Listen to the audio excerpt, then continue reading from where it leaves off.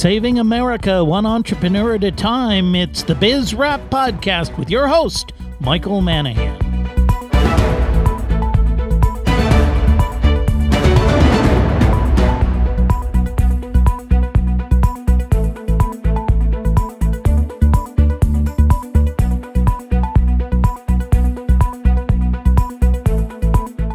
The show that celebrates small business and entrepreneurs. It's Biz Wrap Radio with your host, small businessman, educator, and author Michael Manahan.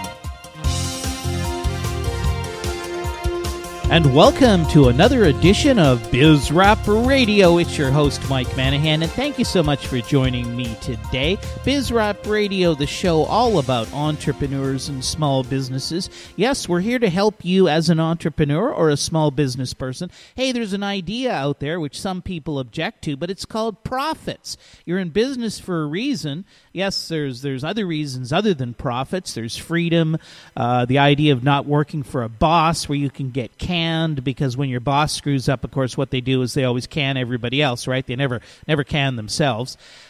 Big corporations, terrible places to work, rules, regulations, and sure enough, the executives in the boardroom screw up, and it's 10 or 15 or 20,000 people who get their jobs cut. So you want to be an entrepreneur, but you want to be an entrepreneur and make money. That's what it's all about. You need to make money, put it in your own pocket, take care of your family. If you make enough, take care of your friends, and if you make enough, take care of people in your community. That's the way it's supposed to be. The ideal this country was never founded on the concept that you take 40%, 50% of what you earn and send it to Washington and they take care of all the problems. You know, years ago, people took care of their communities, and that's what many, many, many entrepreneurs do. I'm always amazed when I go into small businesses and around the country, and I see how much they're involved in the local community, whether it's assisting the Girl Scouts, whether it's giving money to the local homeless people. Small business people get involved. They take care of the community. So small business people make money, take care of your community. Now, we got a wonderful show lined up for you today. I'm really, really excited with the gentleman that is our guest. His name is Marty Zwilling. His organization is Startup Professionals. He's an author, a consultant, a blogger. He has 750,000 Twitter followers. Can you believe that? He's contributed to Forbes magazine, Entrepreneur Inc., Huffington Post. He has a passion for helping entrepreneurs. Marty, welcome to the show. Well, thank you very much, Mike. It's a great pleasure to be here, and I hope I can offer a tidbit or two of advice along the way. Well, we'd love to hear some tidbits of advice, but how did this passion for entrepreneurship and your desire to help entrepreneurs, how did that all come about? Well, you know, I have a story like everybody else. I have a long career in big companies with IBM, and I have to say it didn't quite work out as badly as you had intimated in the beginning. The fact is that I did, after IBM, go to work in Silicon Valley for a few years, so I fell in love with startups. Now I'm in more, I would say, a give-back stage of my life, and I decided I would try to help new startups or new entrepreneurs not make some of the same mistakes that I made. And so I settled into a volunteer kind of thing, but found that, in fact, people appreciate you a lot more if you charge a little money. And so, in fact, I made a business out of this, and it's now an exciting business for me as well. I think I finally reached the audience that I wanted to reach. Well, that's great. And by the way, that is a great piece of wisdom that you just said. I'm also obviously a consultant as well as an educator. My experience is people just don't value free advice. If they're not paying for it, there's just, I don't know what it is. It's really strange because there's lots of free advice out there, and if people paid attention for it, you could really accomplish a lot in this world. But for some reason, if they're not paying for it, I don't know, there's this, I don't believe it or I'm not going to do it, which is really ridiculous because many entrepreneurs, of course, and small business people don't necessarily have the resources to to pay for a lot of the help that they need. And that's one of the reasons why I do this radio show. We have people on every week who have absolutely fabulous ideas, and they're free. All you have to do is listen to this show. And many of them, if you go to their websites, they have everything from white papers to templates to, in addition to the things they charge for, of course, but many of them have, starter kits that are free. And why people, in business don't take more advantage of the stuff that's out there that's free always has boggled my mind. But I certainly agree with you. Well, I think it's a good point. The fact is, though, I think a lot of people are overloaded. We're in information overload, so there's so many things that they have a hard time sorting out the wheat from the chaff, so to speak. And one of the things that I guess filters you to the top a little bit is if it looks like a lot of people are following you or a lot of people are paying for your services, then you must be more worthwhile than maybe all the other stuff. Well, there's something to be said for that. Now, we want to talk about common mistakes made by new entrepreneurs.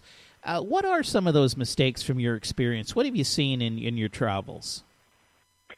Well, one of the most frustrating ones that I see is that people often wait to really formalize their company until it's too late. Or by that, I mean, for example, they may say, well, now I need some money, so I want to go to angel investors, so we better name the company, we better put some incorporation things in place, and they find out that the name that they want isn't even available. And so they really end up confusing everybody, including themselves, putting a big delay in things.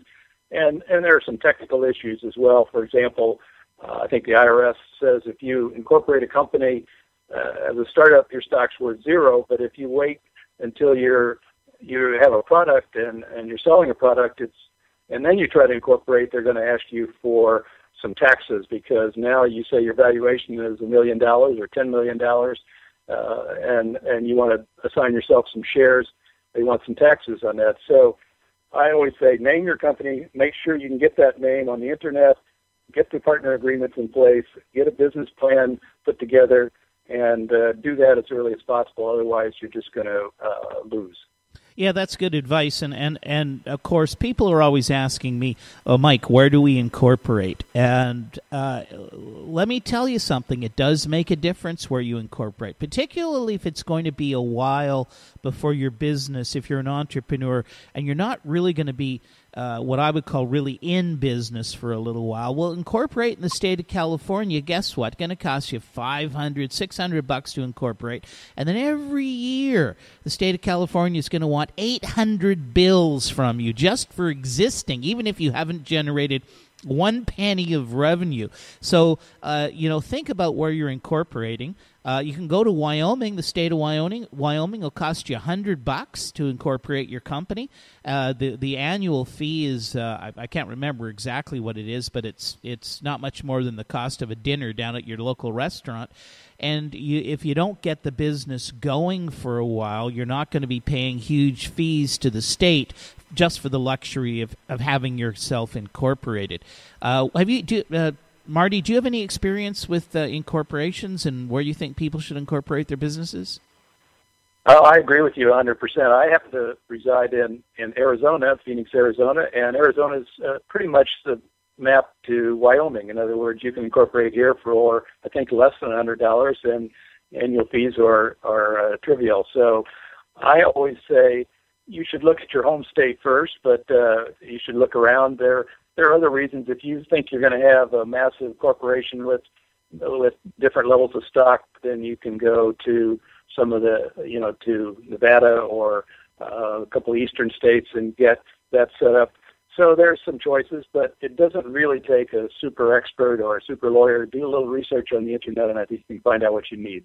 Yeah, that's great advice. So, okay, if you've got that business idea smoldering in your head, maybe you've even created your business plan, you've perhaps even picked out a name, you got to start using that name. See if the website is available for that name, or at least a version of it. Check with probably in your home state and the state you want to incorporate to make sure that a name is available. You can also, of course, go on to the United States Trademark Office and check to see if the name is available available. All the stuff you can do, by the way, by yourself, absolutely free. You don't have to pay any expert to help you with that.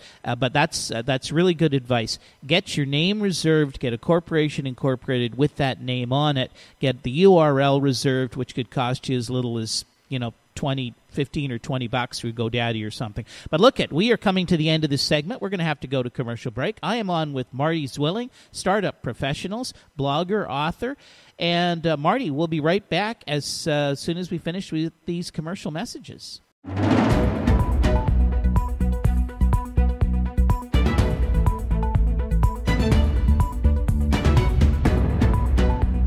And welcome back to Biz Rap Radio. It's your host, Mike Manahan. Thank you for joining us today. And if you weren't with us on the last segment, we're talking to Marty Zwilling. He is the founder and CEO of Startup Professionals. He's a blogger, an entrepreneur, dispenses advice on the subject of startups to an online audience of 750,000 Twitter followers. He writes with Forbes, Entrepreneur Inc., Huffington Post. And Marty, thanks for sticking with us. Well, thank you very much. Let's see if we can help out some entrepreneurs today. Well, first of all, if somebody's interested in hearing or learning more about you, listening or reading what you write, where can somebody go to find you? Well, I do have a website, like I always recommend. In my case, it's called www.startupprofessionals.com. And on there, you can go to my blog.startupprofessionals.com, or to my Twitter ID, Startup Pro, StartupPro. So you should be able to find me just by doing a search on the Internet, since I've published pretty broadly and should be visible. Okay, fantastic. So it's startupprofessionals.com, or you can check them out on Twitter as well. So, Marty, we talked about getting your name reserved, making sure that's available, incorporating your company. We talked about incorporating in a low-cost state like perhaps Wyoming or Nevada, although Nevada's getting more expensive. But what other thoughts and ideas do you have for the new fledgling entrepreneur? Well, I think one of the things I face very often is the kind of myth that all you have to have is an idea and people will start throwing money at you. And I think that's just plain wrong, that every entrepreneur needs to do his homework, needs to start doing the execution of an idea, because I have to tell people that ideas are a dime a dozen. They're really not worth anything. And in fact, what we as investors look for are some evidence that either you have done this before and made $1 million or $1 billion, or you have a business plan that makes some sense that shows all the reasons why this may work for you. So, my message is get started. Don't just toss the idea out there. Just excellent advice. My dad, who's passed away many years ago, my dad was famous for wandering around and seeing things and saying, "Hey, that was my idea. Somebody stole my idea." And I, finally one day towards the end of his life, I said, "Dad, for years you always said people stole your ideas, but I never saw you actually take one of your ideas and try and make it work. You had these ideas, but you never did anything with them."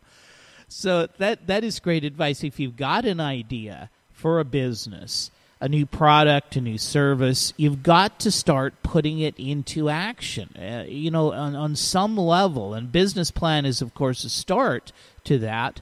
And don't fall into the trap that I find, and Marty, you probably find this as well. I had a client of mine actually that gave me their business plan, and I looked at it. I said to the guy, "Where did you get this business plan?" He said, "Well, I found some guy on the internet, and I paid him $150 to do my business plan for me." I said, "Well, you can't do that. If you're the entrepreneur, your heart and soul needs to be into your business plan, because it needs to really reflect the vision of what you are trying to create. It's one thing to hire somebody who perhaps is more articulate with the English language than you are, but still, you can't just outsource your business plan to some guy on the internet for $150. You'll come up with a business plan that nobody will ever bother to look at, and if they do look at it, they will certainly think the poorer of you for having done so. So your business plan has to be more than just a bunch of crap. It's got to actually really reflect the vision and the passion that you have for your idea. Marty, you agree? I absolutely agree, and I do face the same issues. I always tell the entrepreneur that you should write your own business plan because of the reasons that you just went over. And in fact, you don't really understand. No one understands their real idea until they try to write it down. I think that forces you to think through all of the issues of competition and marketing and funding, all of those kind of issues. The people that come to me and say, well, I just read an article that says you can scratch your idea on a napkin and somebody's going to give you money. I think unless you're in Silicon Valley and you have a rich uncle, don't worry about it. That's not going to happen. Maybe if you sold your last company for $800 million, somebody's going to be anxious to give you money. But in general, there are a lot more ideas out there than there are people with money. So do it right. Yeah, that's the old myth. The two guys sitting in the, the Martini Lounge at the Four Seasons there on 57th in Manhattan, and the one guy scratches his idea on the cocktail napkin over the $20 martinis, and the other guy coughs up $50 million. Hey, that may have happened once, but believe me, chances are if you're an entrepreneur looking for money, it's not going to happen to you. And don't forget, it's not just a business plan to articulate your ideas and concepts, but technically your business plan is also competing with other business plans that are out there. Anybody with money who's looking to invest in a business isn't just looking at you, unless, again, it's your brother-in-law or your cousin or something like that. But most people with money who invest in entrepreneurial ventures, whether it be angel investors, high net worth individuals, or specialized funds, they're looking at many business plans. And so you're not just articulating your concept, your idea to the investor, you're also showing off who you are in comparison to the competition. So if your business plan is a rosy old piece of crap and somebody else comes in with a slick, polished business plan that's well put together and defensible, there's a greater chance they're going to get funded than you are, even if you have a great idea. Marty, would you agree? Absolutely. And in fact, what I always say is I'm an angel investor, so I know this firsthand as well as I've worked with venture capitalists. Investors invest in people more than they do in ideas. And so, your business plan has to reflect, as you said, you. It has to reflect your passion, your abilities, your team. And in fact, I will tell you that as I read business plans almost every day, I flip to the executive section to see who are you, what have you done, how do you fit into this domain, what's your experience.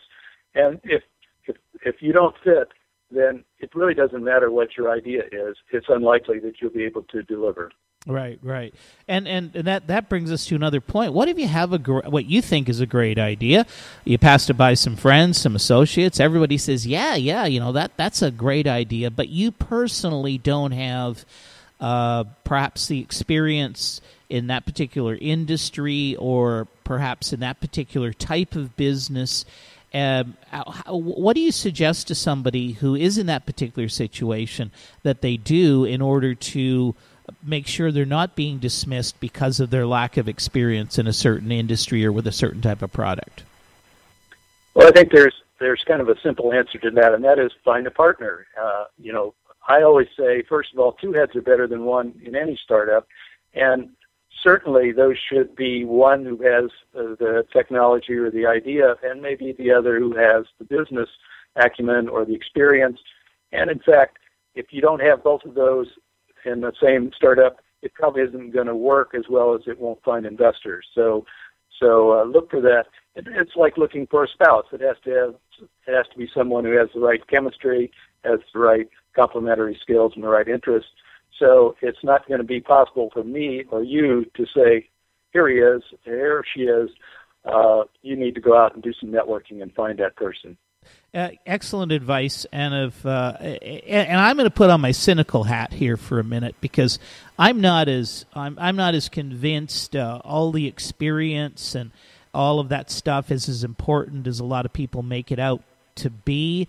And there's been a lot of instances where entrepreneurs with no experience have been very successful, but it doesn't matter because at the end of the day, it's the investor you're thinking of, and if the investor believes that that everybody in the office needs to wear a pink shirt and a blue tie, believe me, put on a pink shirt and a blue tie, and tell the investor that that's the best friggin' idea you've ever heard since you were born. I mean, part of it in terms of packaging yourself for investors is having what the investors want, and investors get these peculiar ideas in their mind. That's okay. They got the money. And so if it will help you get the money by partnering with somebody who brings in additional expertise, even if you think you can do it yourself, it's worthwhile bringing that person in, making them part of your team. And it might just work out anyway. Hey, look, we're coming to the end of another segment. It's Mike Manahan, BizRap Radio. We're on with Marty Zwilling, Startup Professionals, and we're going to be back with more advice for entrepreneurs right after these messages.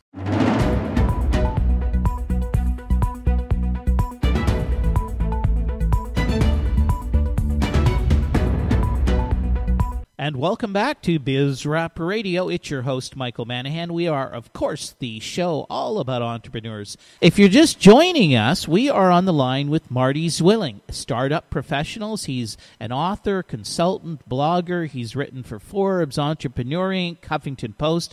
And we've been talking about ideas that will help entrepreneurs launch their new businesses, things that you can do as an entrepreneur. But Marty, mention again your website, so if somebody's interested in contacting you, they can do that. What is your website? It sounds just like my company, www.startupprofessionals.com. Okay, startupprofessionals.com. Go there and check out Marty. Okay, we talked at the top of the hour. We talked a little bit about making sure you have your name down, you've got it registered, you've got a corporation. Then we started talking about how important the business plan is and how you actually need to have your own personal stamp or imprint on that business plan. It needs to reflect your passions. It needs to reflect your vision for the business. We also talked about strengthening your team. If you're going to try and launch a product in an area where you don't have any expertise, there's going to be some hesitancy on the part of the investment community to look at your idea or your business plan. So you need to bolster your team. If you're coming up with a consumer product and you want to sell it to Walmart and you've never sold to a big box retailer, you need to have somebody on your team who has sold to big box retailers. Otherwise, you might not get the funding you need. Marty, what other great ideas do you have? Well, I think one of the others that becomes an issue of discussion often is about patents or intellectual property. There seems to be a lot of mixed feelings out there about what's the value of a patent or how much they cost. I'm a strong proponent that if your idea is just an idea, then it's not worth much. But if you can get a patent on it, or even a provisional patent, or other intellectual property like trademarks, it can be worth a lot. So it's very important that you do that, especially if you're going to investors, because investors associate value with that element of innovation and conviction and execution. It's an element that you added which is well beyond the idea stage. Now, I would agree with you. Of course, the pushback I always get from people is, well, I called one of these patent attorneys, and he told me it's going to cost $20,000 to file my patent. Entrepreneurs, a lot of them don't have $20,000 to file their patent. What can they do? Is there any workarounds to that issue? Yes, certainly. I think the very simple thing is to do a provisional patent. You can actually do it yourself, write it yourself. It costs $100 or less to submit a provisional patent. And basically what that does is hold your place in line as the head of the line for 1 year. And when you start a startup, you don't have any money, like you said, but in a year you better know whether this is worth anything or not. And within a year, you need to go ahead and file then the real patent. It doesn't cost $20,000. Again, if you go to a very high-priced lawyer, that's probably realistic. But if you write the patent, primary body part yourself, you can probably get it filed for $5,000. So I always say a provisional patent is the right way to start. Yeah, provisional patent, and similarly with trademarks. I know I've talked to attorneys who say, "Yeah, we'll file your trademark for you," and they want $1,000 or $15, $100. But fact is, you can do a lot of this stuff yourself, and yeah, it's a little bit of a hassle because some of this stuff isn't entirely intuitive. But most of these government filings, you don't need an attorney to do them for you. Most of them don't cost nearly what an attorney would charge. I think it only costs $150 or something to file a trademark, and it's if you get stuck, there are resources. I mean, you just go on the internet and type in how to file a trademark, and I guarantee you an article will come up that is absolutely free that will tell you how to do it. And don't forget that the government offices, some of them can be very helpful. I know when I was filing a trademark on something years ago, I actually called the trademark office and said, "Here's what I'm trying to do. What should I do?" And I thought they did a pretty good job of explaining it to me. So protect your intellectual property. Trademarks, they're not that costly. Provisional patent, that's where you don't put all of the detailed information in. You kind of put just a summary. And then, Marty, you say you have a year before you actually have to file the full patent on that? Yes. If you don't file any full patent or a regular patent application within a year, then you lose your place in line. But, in fact, you should be following up by that time if it makes any sense. If it doesn't make any sense, you let it expire. Gotcha. So that's something that can be done for literally a few $100s. You can get a trademark on your name. You can get a provisional patent on the go, and then that also bolsters your business plan. And when you're talking to somebody and they say, "Well, what intellectual property do you have?" Hey, we've already got patents in process. We've already got trade names and trademarks. So you're starting to create value in your fledgling enterprise. And again, it doesn't cost a fortune to do some of these things. It's good advice. Marty, we've probably got time for one more gem of an idea. What can you leave us with? Well, there's so many of them that I think it's always a trick. One of the most important ones, probably, that a mistake that people overlook is managing your expenses, managing your cash flow. One of the key to a success in a small business is running the business and, also, of course, running the product. So what I find is that a lot of good engineers say, "I'm going to focus on the business," or "I'm going to focus on the product, and I'll let somebody else focus on the business." Meantime, cash flow goes down and they're out of business.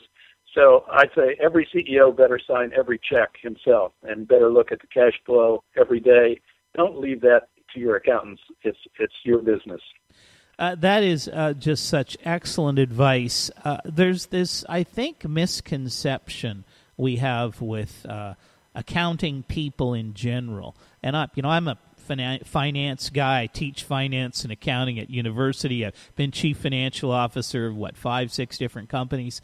But there seems to be this myth that anybody with some kind of an accounting designation, and I'll use CPA because that is the most common one, that automatically, because they've got a CPA behind their name, they are effective and efficient cash managers.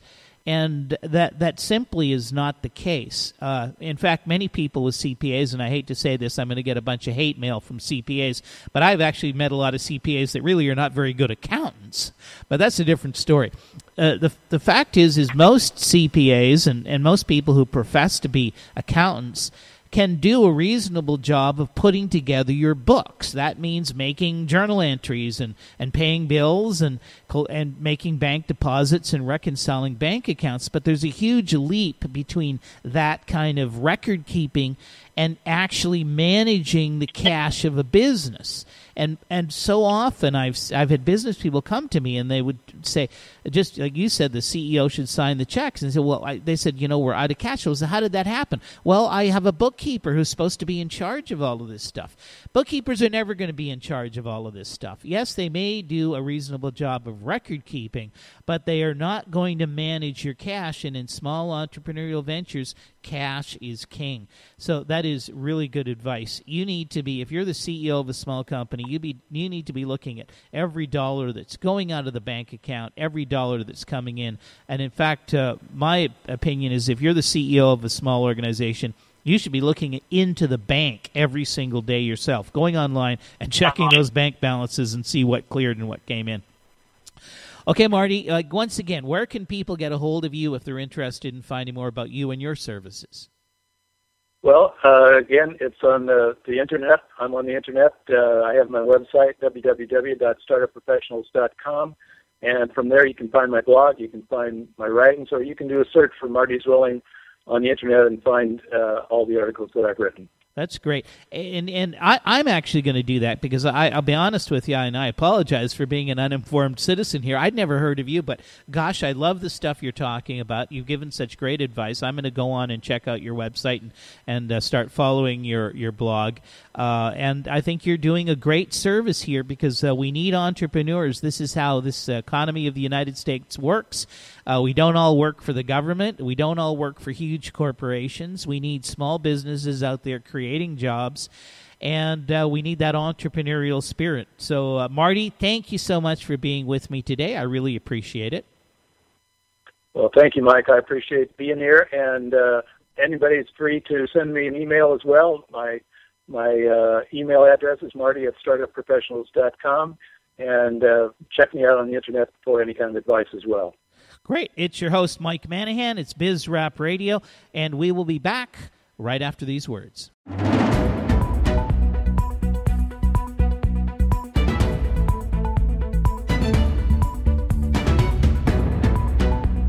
And welcome back to Biz Rap Radio. It's your host, Michael Manahan, and thanks for sticking with us. Really do appreciate it. Hope you're enjoying the show, and if you just joined us, that was Marty Zwilling, Startup Professionals, whom we've had on in the previous part of the show. Very interesting stuff. Marty's a great guy, huge follower, author, blogger, articles in places like Forbes magazine, Huffington Post. He's a guy to follow and watch. Very, very intelligent character and a lot of great ideas for small business people. If you've not listened to us before, it is Biz Rap Radio. I'm your host, Michael Manahan. We are the show all about small business and entrepreneurs. We're here to help you, small business people, help you make more money, run your businesses more effectively, have more fun running your businesses. We have guests on the show each week who have ideas and strategies that can help you do a better job with your business. Many of them are marketing experts. So we've had experts on corporations, how you should set up your corporations. We've had tax experts on. We've had people on who know how to raise money. Just a huge, and we've had entrepreneurs on it. Don't forget the entrepreneurs. I love it when entrepreneurs come on this show. I love to hear their trials and tribulations and how they're doing and raising the capital and getting their businesses started, which, of course, is no easy task. Our dear old friends in the federal government have made it increasingly difficult for small businesses to raise capital. And although there's supposed to be some changes with the Jobs Act that came into effect back in, or that was passed in 2012. It hasn't come into effect yet. I mean, the major thrust of the Jobs Act, which we were anticipating, was this crowdfunding where you could go out and sell shares in your company in small amounts, $500, $700, $1,000 to just basically anybody out there. Yeah, that still has not come into law, and of course it was designed to help the economy, help us recover from the recession. By the time it is passed, well, who knows? We may be in another recession by that time. But anyway, this past week I had the opportunity to do a presentation at a law firm. The law firm was Givner and Kay. their website, givnerkay.com. That's GIVNERKAYE.com. Givner and Kay, they are estate planning specialists, and they also have a very strong expertise in international taxation. Now, you think about that international taxation, well, you got to be some big, huge corporation to be worried about that. But these days, a lot of small companies are operating internationally. So you might think about whether you have international tax implications if your company is operating in more than one state, or more than one country. But the focus of my presentation at Givner and Kay was on raising money, on helping small businesses raise money. And I gave a talk, which I've given a number of times. It's called The 7 Sins of Raising Capital. That's right, The 7 Sins of Raising Capital. Of course, all of these are covered in my book, The Secrets to Raising Capital, which you can purchase on Amazon for less than $20. But nevertheless, sometimes presenting these things in person makes a difference. So I was down at Givner and Kay at their offices, and they had not only people into their big, very large conference room that they have, but in addition, they had many people listening online to their podcast while I gave the presentation, The 7 Sins of Raising Capital. And I'm going to talk about some of those right now. I don't know if we'll get through all of them because we're in the last segment of the show. But for anybody who's out there raising money, you really do understand that funding a business is not an easy task. You are in competition with every other business that is out there looking for money. And I think sometimes entrepreneurs forget that. They tend to think they're somewhat in isolation, as if the money source, whether it's an investment banker, a venture capital fund, an angel investor, wherever the money's coming from, I find entrepreneurs tend to think that they're kind of dealing with the money source in isolation. And of course, that's not the case. The money source is looking at you and is also looking at many other businesses in which he or she can deploy the capital that they have to invest. And so it's not just a matter of you looking good. You also must look better than the competition, better than the other people who are trying to get money out of that same person. And as I call them, they're the money guys, the guys with the money, right? So sin number 1, it might not be the Academy Awards, but you are on stage. You are being judged. Everything from how you answer questions to how you dress, to how you act, to your mannerisms, your confidence level, the quality of the materials that you present when you're trying to raise capital for your business.